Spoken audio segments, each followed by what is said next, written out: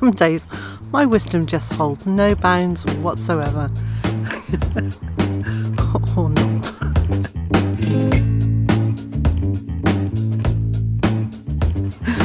So this morning I was slightly concerned about one of our little Australorp chicks because it's very small in comparison to the others, and I thought probably it's not getting enough to eat. So my wisdom, I thought I could put it in with the turkeys, and they're on chick crumb and it will get plenty of chance to eat food without the older birds pushing it away.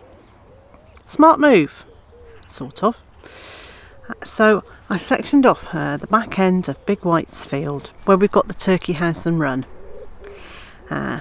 with the little chick in it, and I opened the door of the run so the chick could go in and get some food, and sure enough it went in and got some food. Hooray! And then the turkeys came out. But that's okay, they're enclosed in this end of the field, except I've used poultry netting. It's not electrified and they just squeezed through the holes. So what I have now is the turkey house behind me with its run sectioned off, and the turkeys are down that end of the field chatting to Big White and his girls, having a thoroughly nice time exploring the rest of the field. And all the adult chickens are behaving, so that's wonderful, and that's not a problem. Goodness knows what's going to happen at bedtime. I'm really not looking forward to that, but you never know, they may well make their way back there by the end of the day. Come on then, you dafties, let's get you back down your end of the field. There we go. Yes, come on then.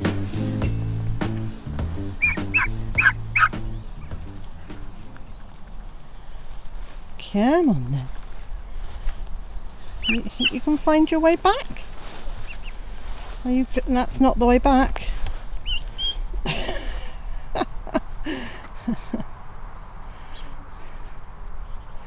They actually need to make it. It's over there. I've propped the netting up on the watering can over there for them to be able to get in and out. They're not doing very well at it at the moment.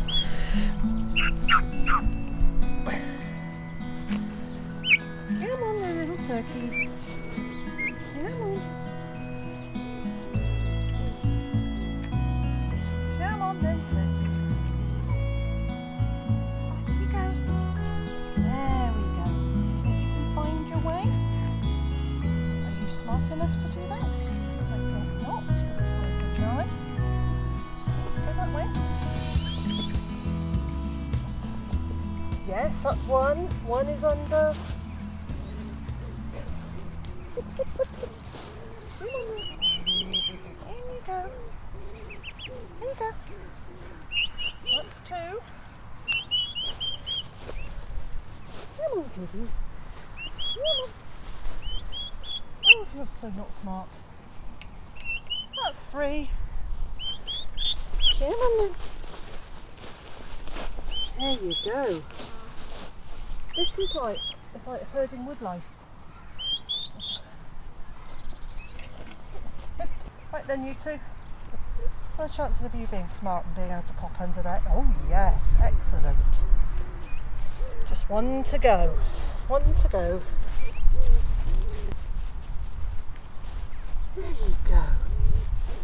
He's a good fella. There you go. Hooray. Well done.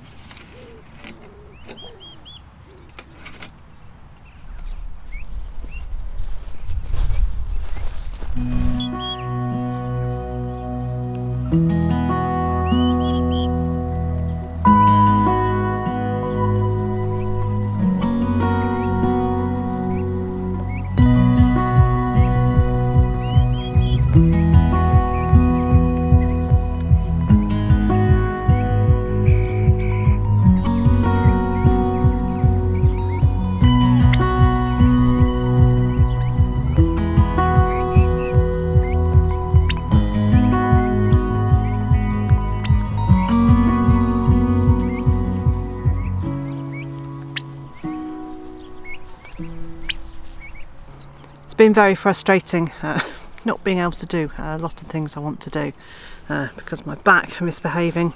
When I have done a few bits and pieces, my back starts hurting again.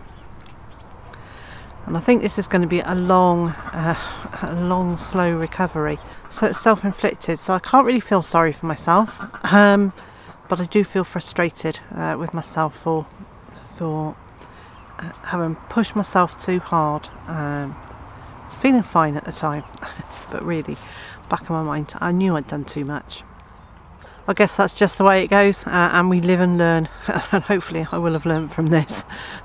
So again, there are no big projects going on at the moment. I'm being really sensible and not taking on huge shifting of wood chips or digging out ponds or anything like that. I am taking things as carefully as I can. What I have done though is spend a bit of time continuing with the patchwork quilt that I started in the spring. So here's where I've got to with it yesterday. Unfortunately, because the light is so bright today, it's washing out a lot of the colours. But I've made this this 4 foot by 3 foot patchwork. It's pieced together from vintage fabrics, which I've been collecting for the last 40 years. I'm really pleased with it. So far, it's just put onto a piece of plain cotton fabric, and I've lightly quilted it, and then very shortly I'm going to put the padding in it, put a trim around the edge and put the back on it. I'm really pleased with how it's looking. The viewer that I'm making it for, she's really happy with it. So, and while I'm here, and I'm sitting here because I wanted to show you this fabulous phlox. Isn't it lovely? And it smells wonderful. I like phlox. They seem to me to be part of a traditional cottage garden. Nice. Well, that's it for me today. I'm dog sitting for my daughter, so I'm going to take her little dog out for a walk. And so, wherever you are in the world. Hello, Monty. Perhaps I'm not taking him out for a walk. Hello, darling. Hello, boy. Did you want to come and say hello? Come on then. Oh, come on. Here he is. He's such a nice chap. And so, wherever you are in the world and whatever you've got planned for today, I hope it's a good one. And I also hope you'll join me again tomorrow.